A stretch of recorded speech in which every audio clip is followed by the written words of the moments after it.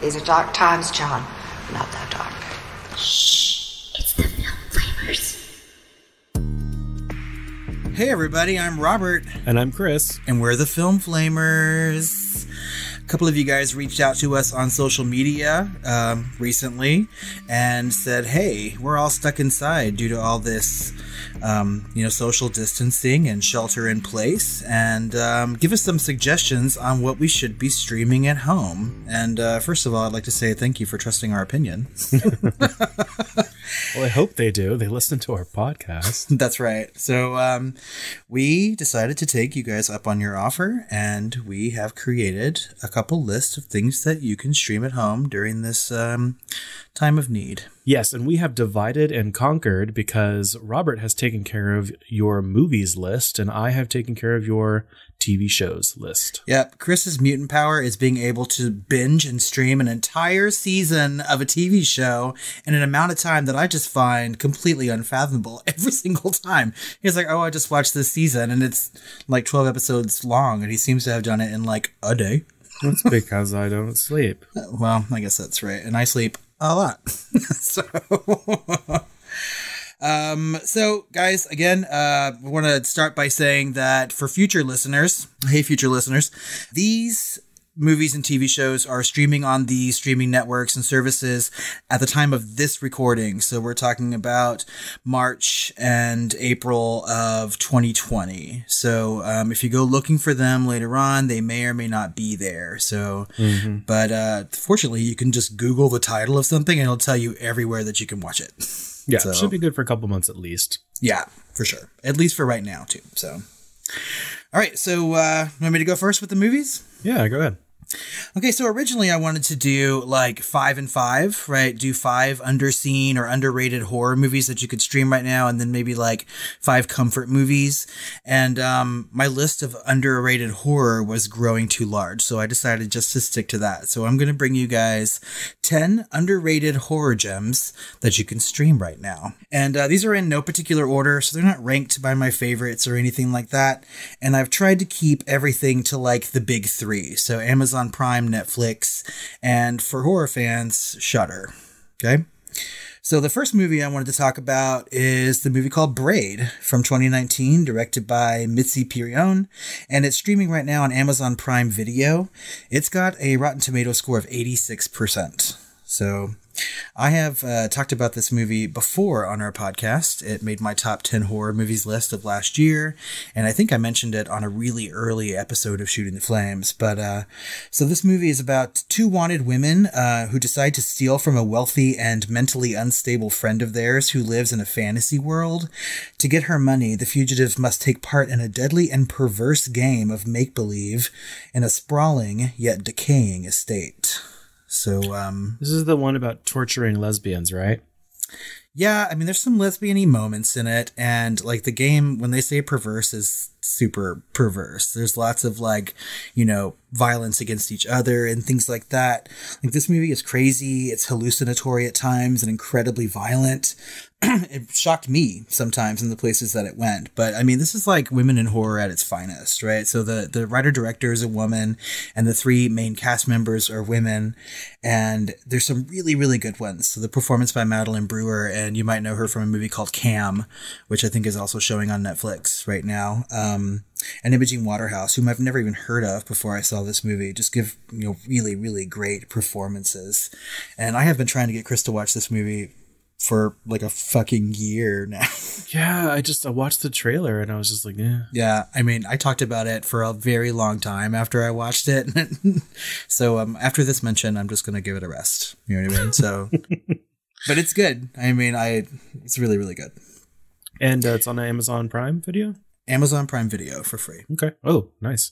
So the next one I wanted to talk about is a movie called Revenge from 2018. It's directed by Coraline Faryat. It's on Shudder. And for those of you who don't have Shudder and you're horror fans, you're kind of doing yourself a disservice, in my opinion. I think that this service has a ton of options, and they sort of like put everything together in different categories for you to choose from. So you're like, I don't know what I want to watch, but I kind of want to watch a movie about, you know, wilderness horror or something. They have that, you know, they'll give you suggestions for it. And here lately, they've started to do their own like original content. Things like the Creepshow TV series is on Shudder, right? Mm-hmm. And they oftentimes will give you like a free month if you have a code. So go to their social media and see if they've got that offered. I know for those of you listening to this episode, when it first comes out, they do have that. They're doing it for the, you know, the self-isolation period. I think the code is shut in. So anyway, Revenge is a Shudder original. So they bought this movie and you can see it for free on Shudder. You can rent it other places, but it's free here. It's got a 92% on Rotten Tomatoes. It's sort of about a woman is sort of enjoying a romantic getaway with her wealthy boyfriend until his two sleazy friends arrive for an unannounced hunting trip. As tension mounts in the house, the situation abruptly and viciously intensifies, culminating in a shocking act that leaves Jen brutalized and left for dead. This movie is most assuredly not for everyone. I got Chris to watch it with me after I fell in love with it after a couple viewings. It's really, really violent. It's shocking and at times completely unbelievable. And it plays around with genre tropes, and I like that a lot. And I find myself enthralled with it every time I watch the movie. I have a hard time recommending rape revenge movies a lot of the time, but I think that this one sort of stands out amongst that subgenre. It really does, and it was filmed just really, really well, and it doesn't really take itself too seriously, I want to say. Mm-mm. But it really is worth it, and it's really over the top. It gets like surreal. Yeah. But yeah, so this is one I can recommend as well. I mean, and it's like, it's both in English and in French, you know, and so I sort of like that sort of thing. And you could see some penis in it, and I like that sort of thing, you know. So, I mean, like, this movie is just really, really, really good. And the main character, the main actor in it, her name is Matilda Anna Ingrid Lutz, and I just like saying her name. So, and she's amazing in this movie. I really, really dug Revenge. She did a good job, yeah. Yeah, go check that one out for sure. So next up is a movie called Sweetheart, and this is from last year. It's 2019. It's directed by Justin Dillard, and you can stream this one on Netflix. It's holding a 94% on Rotten Tomatoes right now. A shipwreck survivor on an uninhabited island must fend off a malevolent force that surfaces each night. I watched this movie right at the end of 2019, and you know, they sort of had teased a theatrical release for it in the summertime, and it played near my home, but I mean, it was there for like a week and then it was gone, and sort of found a home on VOD and eventually on Netflix, where I watched it, and it really, really surprised me. So I say this on the podcast all the time, that I have an affinity for horror movies that have a very small cast and a very small setting, you know, very like one or two locations, if not just one location. Sure. And this movie doesn't disappoint in that. And half the movie is silent because she's the only character on an island by herself. But there's a really, really cool monster in the movie, in my opinion. And the story moves very, very fast. And it's just a really, really easy and fun watch. And the actress in that movie also gives a fantastic performance. Her name is Kiersey Clemons. It's just a really surprising movie that I don't think that most people have seen or maybe even heard of. So go give that one a shot. So next up on my list is a little movie called Lake Mungo. It's from 2009. It's directed by Joel Anderson, and it's on Amazon Prime Video, and it holds a 94% on Rotten Tomatoes currently. It's all about a 16-year-old who drowns while swimming in a local reservoir. Her body's recovered, and they say it was an accidental death, but her family is grieving, and they start to experience a whole bunch of strange events in their home. And they seek the help of a psychic and a parapsychologist to help unravel the clues of Alice's, like, secret life, right? Brock from Cocktail Party Massacre recommended this movie way back in the early days of our podcast, so I was super late to the game watching this one, but it's so fucking good. Like, this movie is told in sort of a mockumentary style, right? And I like documentaries too, and so it sort of like got me in just from that. But the movie takes a lot of twists and turns, and it's surprisingly scary. But it really satisfies on a lot of levels, at least for me. Like, it sort of plays off like a true crime documentary. It's also a ghost story. It's a thriller. It's a mystery. And like I said, surprisingly scary. So this is certainly one to check out. But I super recommend this one. It's a fantastic, fantastic movie. Next up is a movie from Shudder. It's a Shudder original, and it's called Terrified from 2018. This is a Spanish language movie, so it's from Argentina. But not to be confused with Terrifier. Not to be confused with Terrifier, which I would never put on a list. I did not care for that fucking movie. Yes. First of all, there's a fucking clown in it, and I'm not doing that. This movie is called Terrified. Yeah, Terrified. So it is currently holding a 77% on Rotten Tomatoes. Like I said, it's a Shudder original. So it's all about a group of paranormal researchers who is investigating a series of strange events in this one neighborhood in Buenos Aires. So like each house is having its own little disturbance. And it's sort of told in like an anthology form, right? And it culminates together toward the end. And this movie fucking scares the shit out of me. Like, terrifies me. And I think their name is apropos because, I don't know.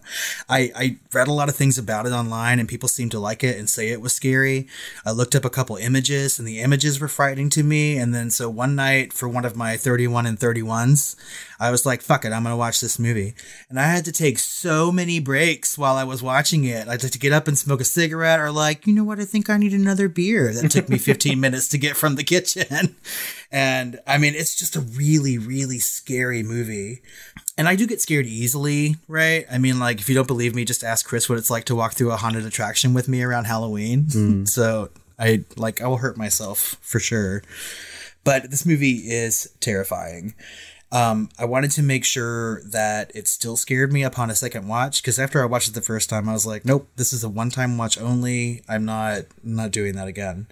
But I turned it on while I was making this list, and I made it through about half an hour of it, and I was just like, no, I'm turning this off. So, ooh, you're gonna have to do that.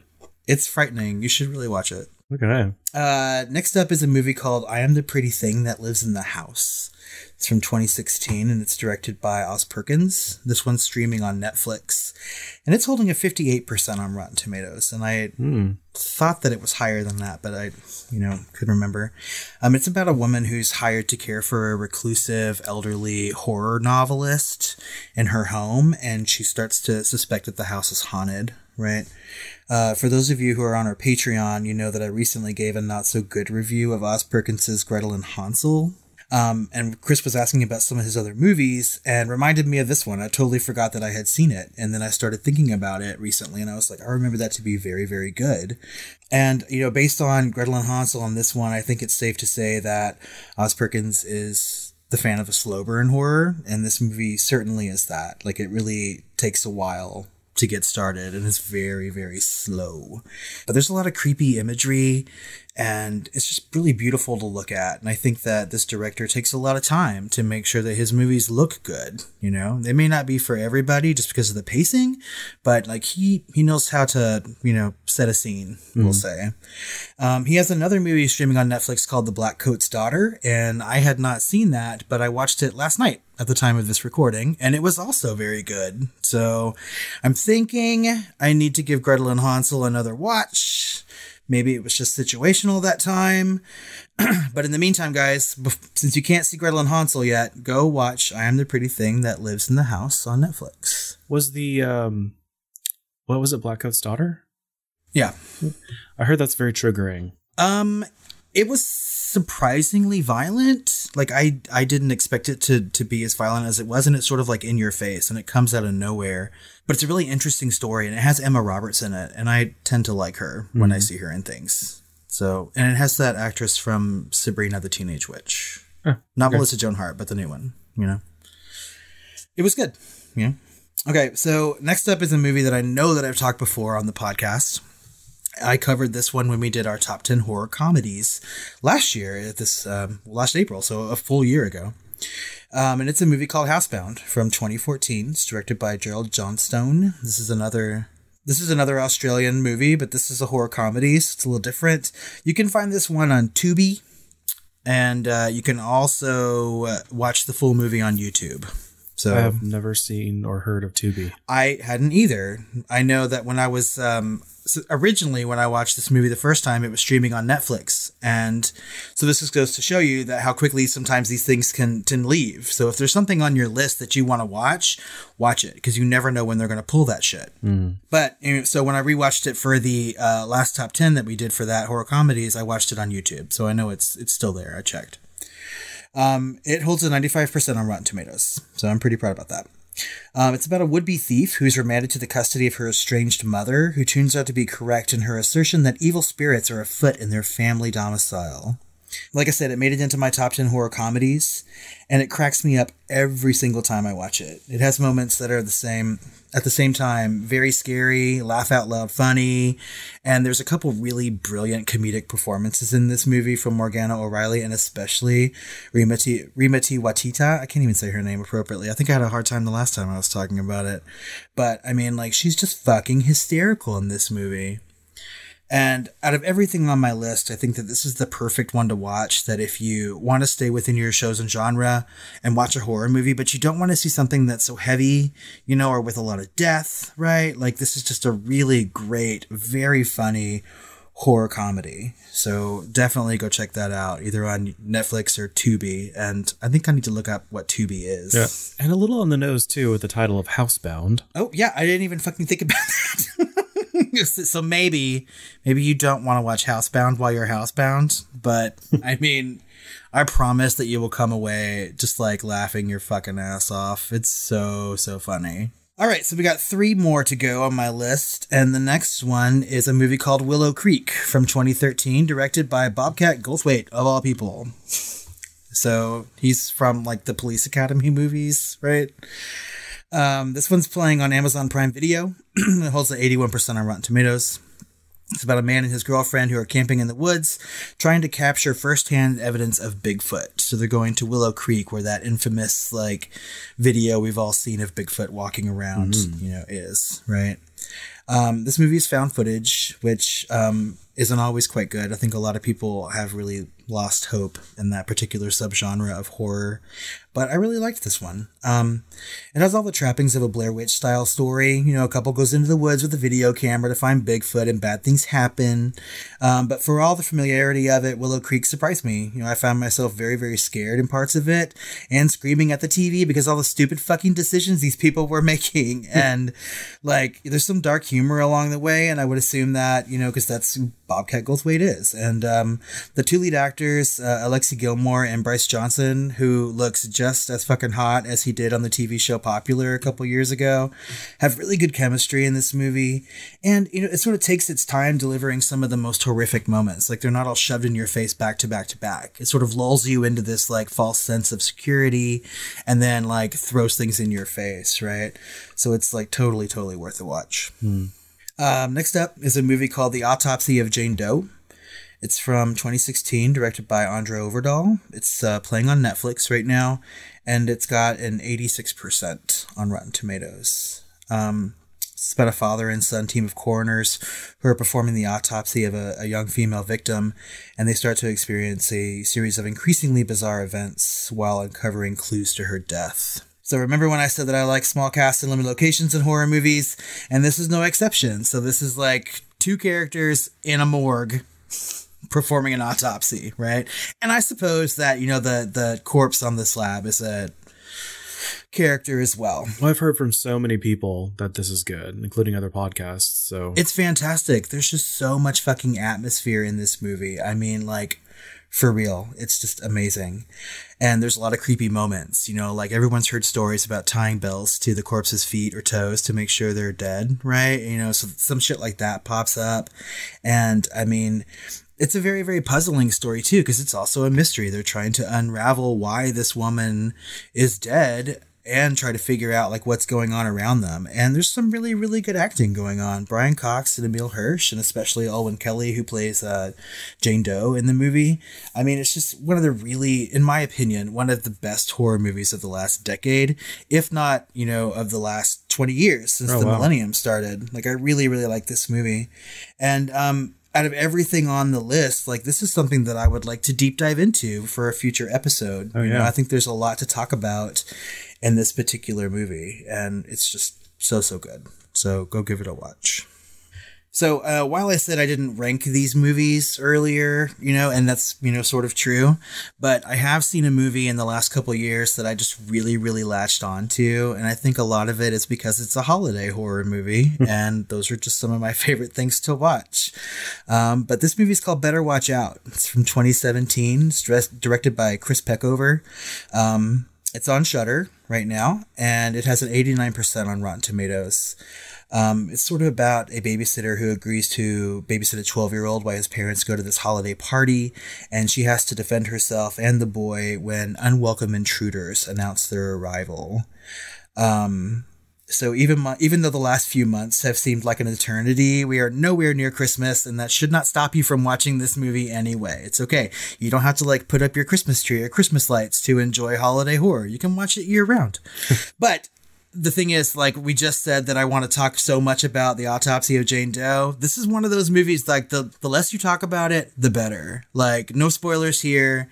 We can never do an episode on this particular movie because like I will spoil the shit out of tons of things, but this is not one of them. Yeah, it's one of those movies that just takes a sharp left turn and it just is a completely different thing than you thought it was. Yeah. And in my opinion, it is fantastic. So this is another movie that I got Chris to watch after I watched it a couple times. Did we watch it at Christmas time? Or did we just watch it randomly? I don't know. Something. But I loved it so much. And then I also watched The Babysitter. Yeah. After that. And I really loved The Babysitter. And that was really close to making my list too. So, I mean, like two different movies, obviously. But Better Watch Out just has so many different twists and turns in it. And it's such a satisfying horror movie to me. The performances in it are great. It's a really great, well-made movie and just carefully thought out plot. And so really go check that out. Like if I were going to recommend anything on this list, Better Watch Out and The Autopsy of Jane Doe are the first two that you should look out for on streaming services right now. I had a couple of runners-up. One of them is the Into the Dark series on Hulu. So this is Blumhouse has movies that they release once a month. So, I mean, every month they release a new movie, and it sort of like focuses on the holiday that's in that particular month, right? These have been going for a little over a year. So we have a couple movies about Valentine's Day and a couple Christmas ones, and some of them are hit or miss, you know? Like the really good ones are really good, and then some of the shitty ones are really shitty. But, I mean, if you're going to sit down and watch something, if you're someone like me who enjoys holiday horror, it doesn't matter what the holiday is, it's super easy to pick and choose the ones that you want to watch. And there's a lot of big names in here too. So it's a good thing. Also, I didn't pick anything from Hulu, so I felt I needed to throw something in just in case. And finally, there is a movie that I watched a couple years ago on Amazon Prime Video. It's called The Night Eats the World. And it's a really fresh take on the zombie apocalypse in Paris. And they have another very small cast, like a cast of one. And it's really surprising, very good. And I really wanted to put it in, but I was trying to limit everything to 10. But then I forgot, we can do runners up. Now, do you have some like old favorites that you can, because this is a lot of new stuff, and sometimes people just want to go back to what they know or might have seen or might have forgotten about. And I'm glad that you mentioned that because, like I said earlier, I was trying to do like 5 underrated horror movies and then 5 like comfort movies or whatever. And I really thought that the underrated one was the best way to go. But there are a couple movies that I always go to, either when I'm bored and have nothing to watch, or I'm just not feeling super happy, or, I just need to escape for a little bit and watch something that's comforting and familiar. And one of those movies is Return of the Living Dead. And that is playing right now on Amazon Prime Video. Yay. Directed by Dan O'Bannon. It's really funny to me and just clever and an enjoyable movie every time I watch it. Mm-hmm. I fall asleep to this movie sometimes. So. And I think the original Running Zombie. That's right. We just talked about that in one of the Dawn of the Deads, right? And then the other one is Clue. And this is just a movie that I've loved ever since I was a little wee Robert. And have watched it so many times. I know all the fucking dialogue. Like, I could sit down and just quote this movie from start to finish. But I always laugh at it. Like, even though I know the jokes are coming, they never fail to be funny to me. So, and that's also playing on Amazon Prime Video right now. And that's it. So that's a good 10, 11, 12, 13, plus all the End of the Dark movies. That's a lot of movies if you're looking for something like that to watch. But we know a lot of you like to watch TV series. And so Chris has got all that for you. Yeah, so my list is going to be way less original than yours. But those are a lot of great picks. And I'm probably going to be referencing your list a lot in the coming weeks, because I've got a long, 5 weeks ahead of me, at least, in quarantine. Oh my God. So, well, when you do, I need to know when you watch them. And in fact, we should do some sort of watch party. Can't they do that now? Or we could, at the very least, text each other while watching some of these movies or TV shows, yeah, right? Of course. So the shows that I chose, I really wanted to be kind of transportive, right? So I want to kind of take people out of their environment, that they're stuck in their house. I want, with very, very few exceptions, right? And I also wanted to give people really immersive, either franchises or universes that they can explore and kind of spend a lot of time with and get really intimate, because it's really hard if you've got a bunch of shows that are one season so far, or just 2 seasons or something like that. Mm-hmm. And then you're off to the next one, or you're mixing movies in and things like that. Now, that's a lot of movies that Robert just, put on the list, in addition to whatever you're already watching, whatever you already plan to watch, whatever series is going on. But what I'm trying to do is give you series in order of length and depth, and then kind of give you some special mentions that may not be just one season, things like that. So I'm starting at the top just from length. This is not in any particular order of what the best series is, but this is a little bit horror adjacent. So my first pick is actually The X-Files. Oh. So a lot of probably younger listeners probably have not revisited or visited The X-Files before, and it is 9 seasons long, and including 2 new seasons. So that's 11 seasons total, I believe, along with 2 movies. So you can spend a lot of time with this, and this is a classic series, and it still holds up. Still looks good. The first season is pretty little dated as far as the look of it, but it's still very cinematic. And Gillian Anderson and David Duchovny are just iconic in these roles. And it's been kind of copied before. And like I said, there's 2 seasons that literally just came out as a revitalization, or just a reboot, revisitation of the series. And I thought it was pretty good. So the meat of the series is probably seasons 1 through 4, and then it kind of really digs down into the mythology as you go through, and there's some new cast, but it's really good. And it's streaming on Hulu and YouTube TV. And I think that if you have not seen X-Files, it's part of pop culture mythology. I mean, it's everywhere. So you'll be able to talk about it with your friends that have seen it, or family, for years and years and years to come. There's just a lot of gold to mine here. So that's why I included that, just because it has a huge, huge breadth. There really is. I mean, and one of the great things about that show, as far as horror fans go, is that you'll have a couple sci-fi twinged episodes, and then they'll give you something that's completely horrific. Straight up horror. Yeah, exactly. I mean, so what was that one episode that they banned from TV or whatever? Home, is that what it's called? I haven't seen it, so I don't know, but it's lore at this point. Yeah, that one might have been about a child predator. Oh, I'm not sure. Okay. I'm not sure which one, but yeah, and they got away with a lot of interesting things, but it's all good. Some of it's very adult, some of it's not so much. It kind of runs the gamut. There's some disgusting and horrific, scary things in there, but there's also some really interesting sci-fi stuff, And I had the biggest crush on David Duchovny when I was little. Yeah, well, who didn't? A teenager. I mean, yeah, everyone did, I assume. So my next is actually combined, is the Buffy and Angel universe. Right? Yes. So that's 7 seasons of Buffy and 5 seasons of Angel, which is basically 12 seasons of the Buffyverse that you can get. And it's all on Hulu right now.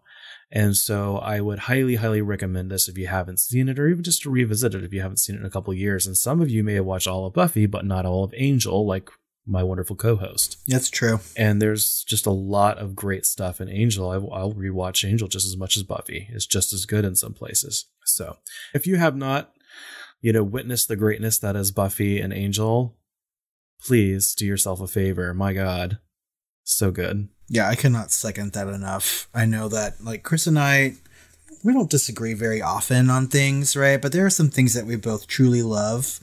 And Buffy the Vampire Slayer is just one of those. Yeah. I think we both really, really think very highly of that show, way more than a lot of people do. I don't know. It's got a pretty rabid fan base. Yeah, it does. But I think that, this is the show that, these are shows that were in the 90s, 2000s, and we can think of that as just yesterday to us. But it's not for a lot of our younger listeners who were born as these things were kind of going off the air, kind of in mid-throw, But they're still high quality. Angel was shot in widescreen versus Buffy was the old square, But they both look great. They're both timeless and witty as hell, and of course always funny. I think I'm only missing the last 2 seasons of Angel, so I could easily knock that out, while staying socially distant. So yeah, okay, all right, I'll do it. I'm gonna do it. Awesome. So then I've got Highlander, the series, which is definitely horror adjacent, but there are definitely some horror episodes. In fact, I remember kind of a Silence of the Lambsy kind of episode, and almost every episode ends with someone cutting another person's head off. So there's that. Like literally, and every time you cut an immortal's head off, there's a huge lightning show and they have to blow up a building. So this this is an incredibly, I'm guessing, had to be expensive, expensive show to make, because it's all over the world and all these flashbacks from all these different places. It's very, very transportive in that way. So like, you'll see flashbacks of him like in Japan or in Scotland, or in other places all over the world. And it's just, it's really interesting. It's, there's so much gold to mine there for them. They can do anything basically they want. They can just make up a whole point of his life that he didn't have, that you didn't know about. And, yeah, basically, if you don't know, Highlander is just about an immortal or immortals, I should say, that are in quote unquote the game, I guess. And basically, last man standing wins quote unquote the prize, right? So it's kind of all these immortals are kind of bumping into each other, trying to kill each other. And, there's a whole mythology to that. There's immortals that have been around for thousands of years, some just a couple hundred years, some that are brand new. And so it's really interesting. There's 6 seasons and there's actually 5 semi-related movies. So there's a lot of mythology there, and at least 2 of those movies are good. The first one's a classic. And I think at least 5 out of 6 of those seasons is pretty good. I've seen the first movie, but there's a reason why it's a huge franchise. But a lot of people just haven't seen this, and I have never revisited it, and I plan to, and I've always planned to. So maybe this is my time, but there's a lot of good stuff there. So check it out. So when we were in Paris last September and we were taking the Seine River cruise, right?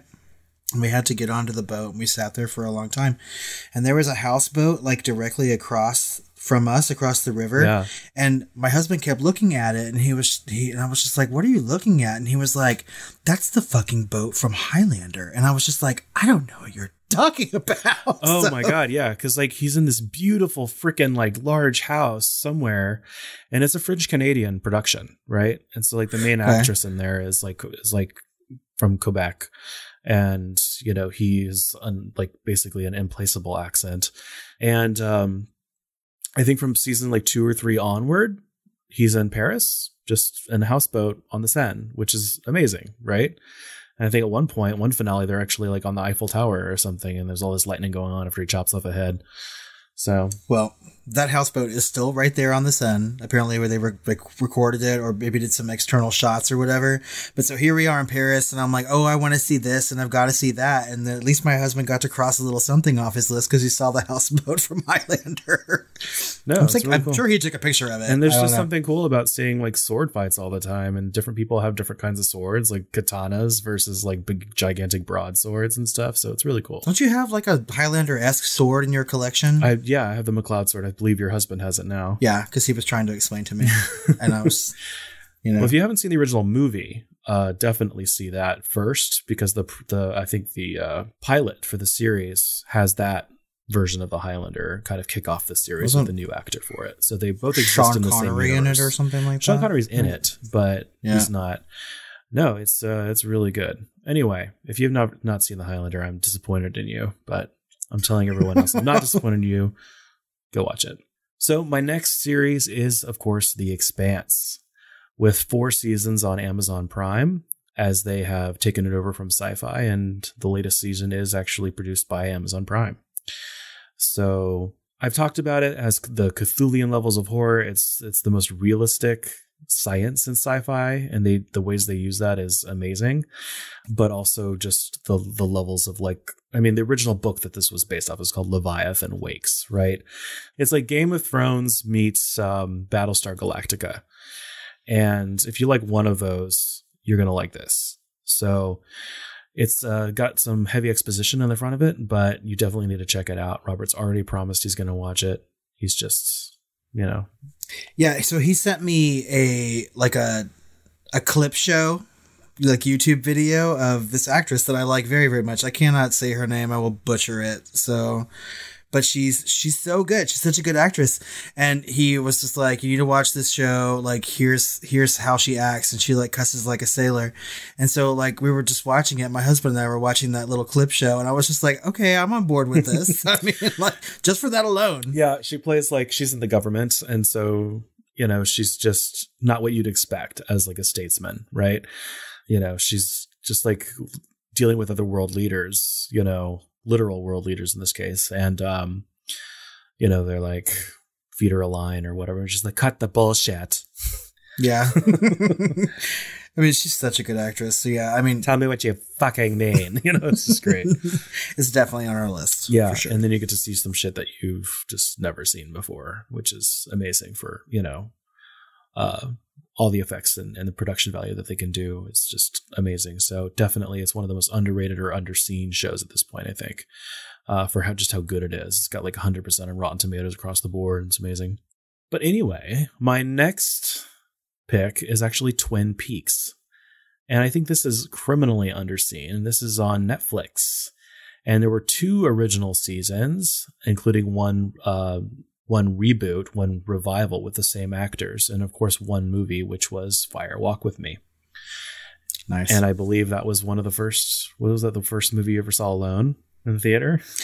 No, it was one of the first. So I loved Twin Peaks when I was younger, and I begged and begged my mom, who did not watch the show, to take me to see Fire Walk with Me. So it was, one of the first R-rated movies that she took me to when I was younger. So, and she had to sit through that movie, and I don't think she's ever forgiven me for it, because it is not something. Twin Peaks is not the kind of show that she wants to watch. Obviously, she didn't when I was younger. I watched it by myself, and we were sitting here in this movie, and she's probably thinking to herself, like, who the fuck did I raise?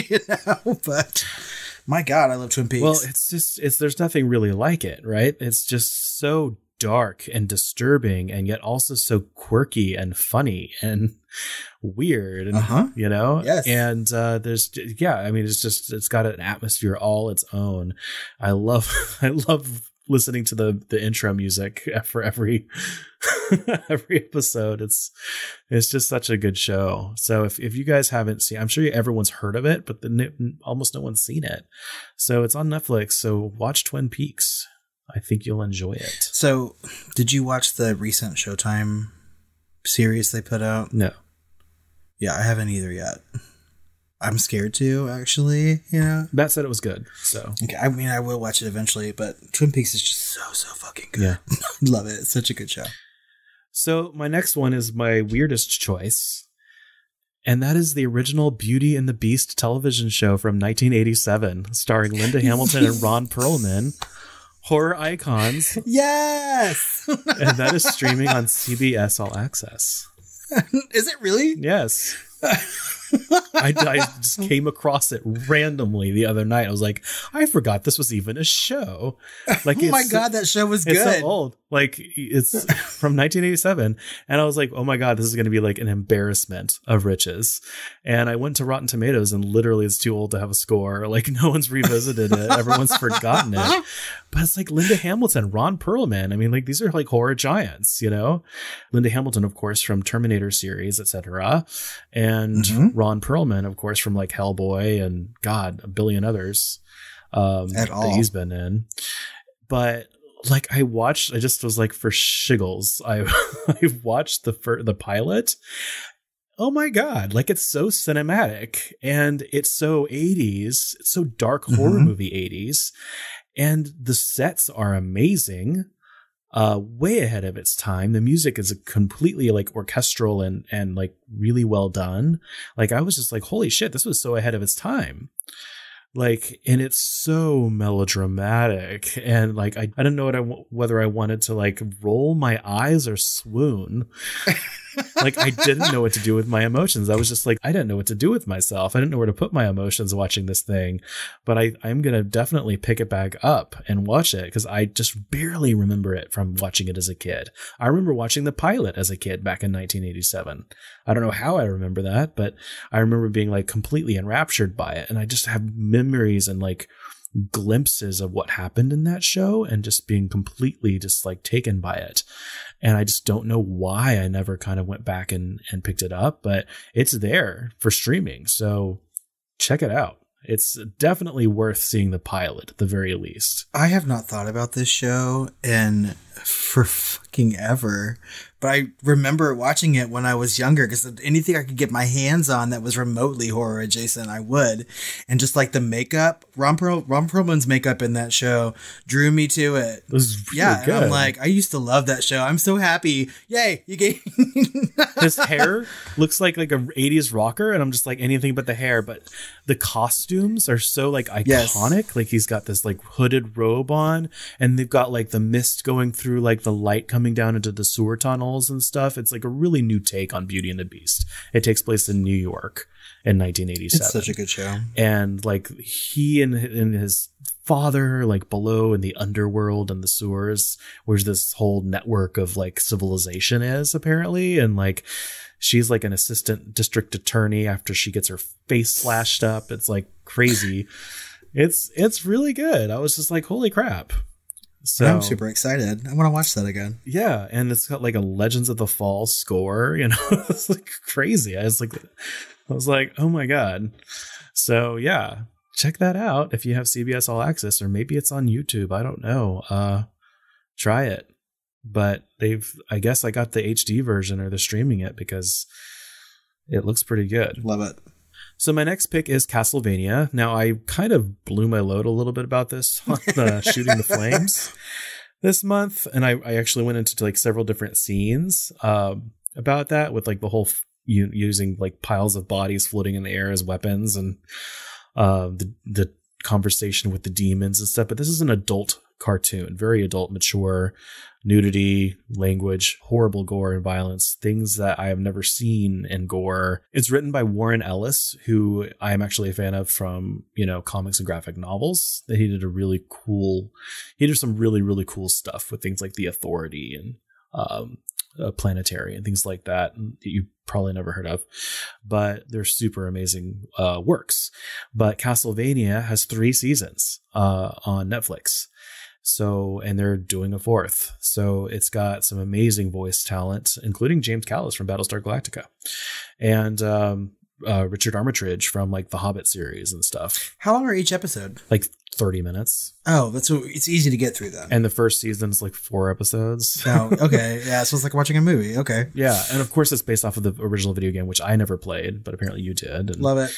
But it's just blew me away with all of it's so dark and so expansive and transportive, and it's got so much deep mythology to it. It's really, really, really good, and it just gets better and better as it zooms out more and more. So the next series I'm going to talk about is The Chilling Adventures of Sabrina.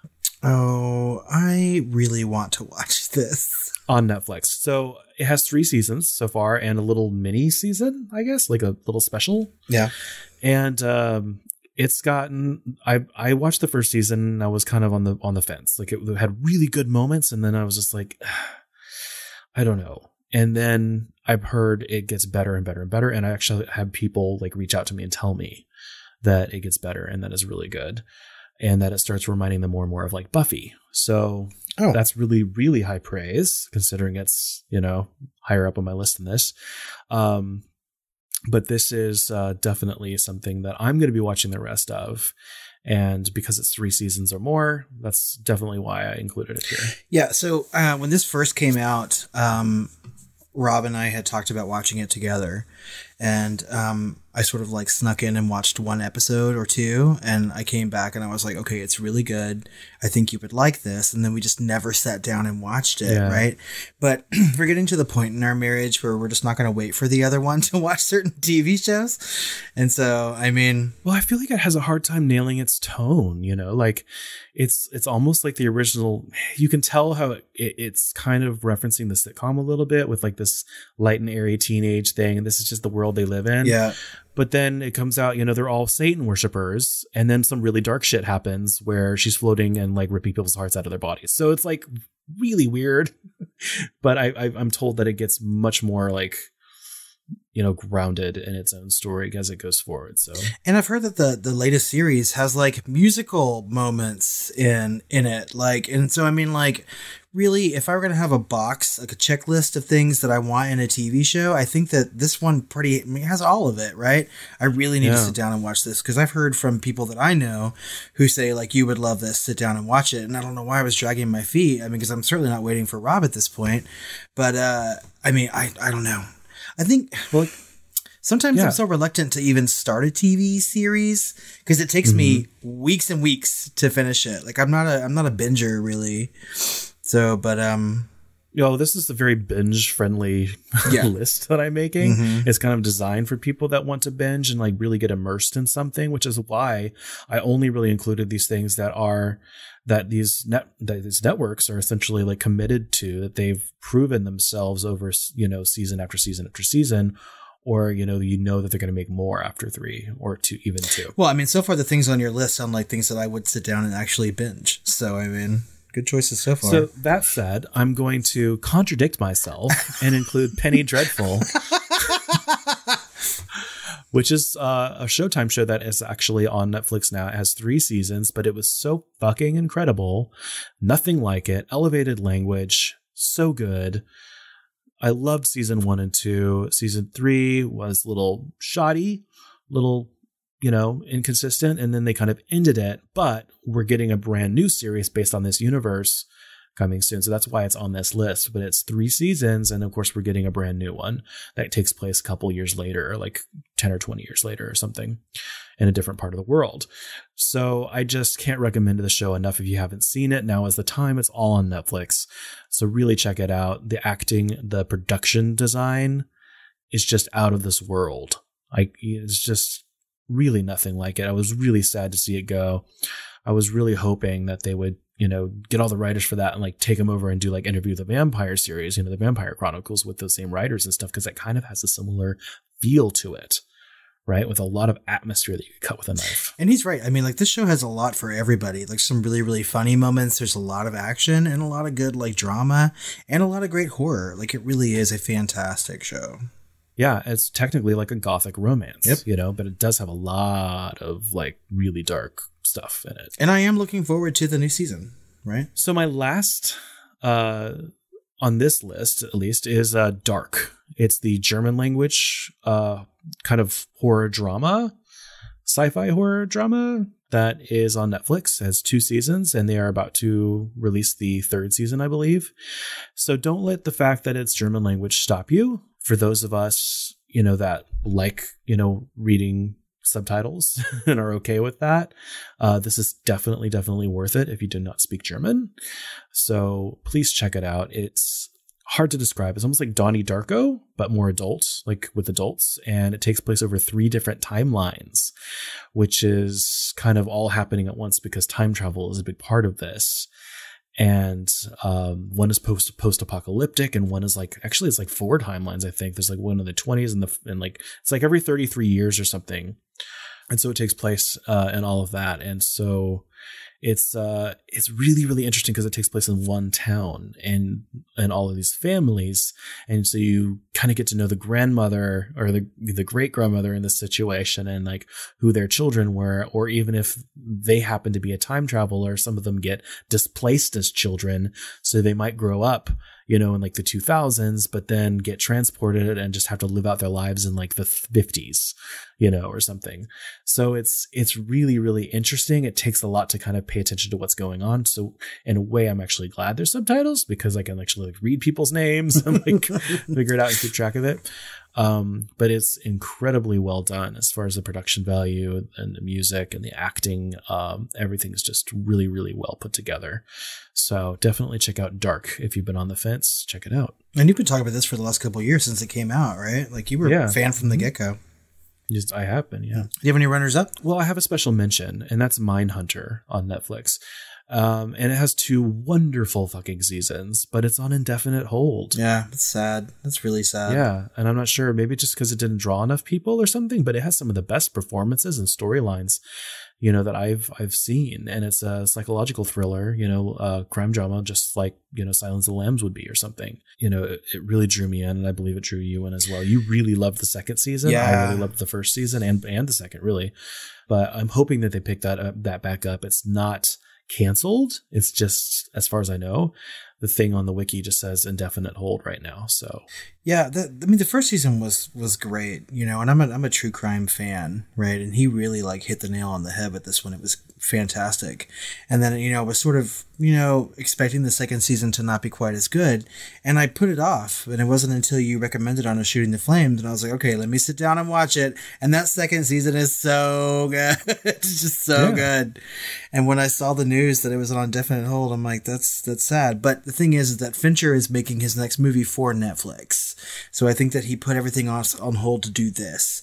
And well, he has a lot of history with Netflix. Yeah. He did House of Cards, and he has done the next thing I'm actually going to talk about. Oh, well, what is that?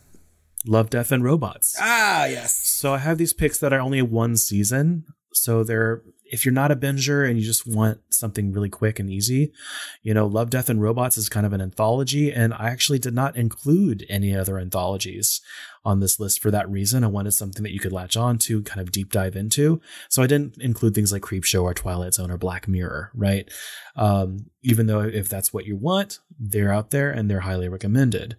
But Love, Death, and Robots is an anthology series on Netflix that was just so amazing. They got different cartoonists and cartoon houses and studios to come out and do like each episode, and some like half of it's straight up horror, and it's just it's really amazingly done. Every episode is good, so I highly recommend it. It's super accessible and quick, so definitely check that out. They are definitely coming out with a second season.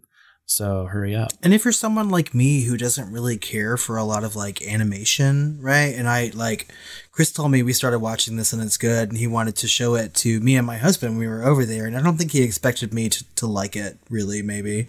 But it's good. It's really good. I mean, from somebody who doesn't like that sort of thing very often, I mean, it was... But we do, though. Like, every time we sit down to watch... Yeah, I know. Animations, we actually love them. But both of us just like, we kind of turn our nose up. Our knee jerk on animations is to like run away screaming. But for some reason, every time we watch them, they have to be heavily vetted first. Mm-hmm. And finally, when we watch them, we usually... love them. So, and this is no exception. It was really good. I mean, and that's a really good thing to say at this point. I mean, like, guys, we're all stuck in the house right now, and as we should be, stay safe and keep yourself at home. And the thing is, you can try any of these things on our list, and if you don't like it, you just turn it off and move on to the next thing or whatever. But don't be afraid to try something outside of your wheelhouse, or, maybe something you just never heard of before that we're just now talking about. Give things a shot. That's how you find new directors, new actors, new styles of filmmaking, or even like subgenres of things that you never knew that you would like before. So... And I was shocked that David Fincher was kind of behind this. I didn't know that actually until you just said it. You reacted just the same way last time I told you that too. Oh shit, see? Yeah. I also drink a lot during my self-isolation and before, so I forget things. But I do have 2 more that are just 1 season, including The Haunting of Hill House. Yes. Which is also coming out with the second season. It's also kind of an anthology. But the whole season is, of course, kind of like American Horror Story, where it's one theme, So The Haunting of Hill House was amazing. It's the best horror, I think, on TV in years, as far as just like a straight haunted, house story. But I'm also, if you don't want to be stuck in a house and watching people stuck in a house, don't watch it. Save it for later. But it's definitely really good, and of course showrun and directed by one of our favorite directors. So who just ended up doing one of our favorite movies of the year, which was of course Dr. Sleep. Dr. Sleep. Yes. So I almost put one of his movies on my list too, because he's got a movie called Hush on Netflix that is just so good. I haven't seen it. I need to. It's amazing. Like, it was hard to make that list. What else you got? More? So the last one that's only one season is of course The Dark Crystal: Age of Resistance. And I can't recommend this enough. If you like the Dark Crystal movie back in the 80s, definitely check this out, because I could not have asked for a better series based off of that movie. So a lot of love and care and attention and artistry went into this series.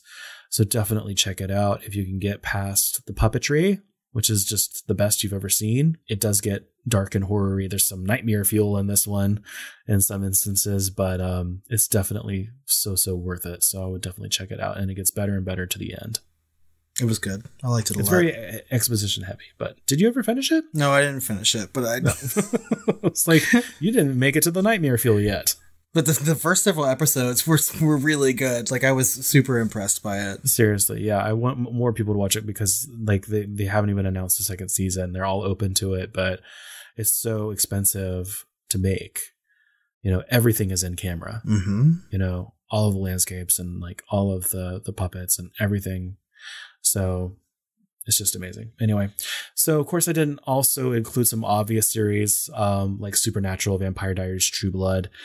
I feel like a lot of people have seen those. They're a little bit more recent and they're kind of obvious. But I just wanted to actually just at least mention those, along with those anthologies that I mentioned, like Creepshow and Twilight Zone and Black Mirror. But I do have a question for you, just to do a little bit of due diligence for series.